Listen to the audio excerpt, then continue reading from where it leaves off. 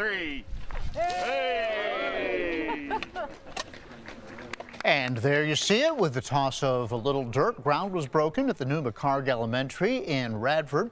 Work has been underway for a few weeks there, but today they made things official. McHarg students have been shuffled elsewhere this school year to allow for the construction. School board members, Radford's mayor, and the superintendent all calling this a major advancement for the school system.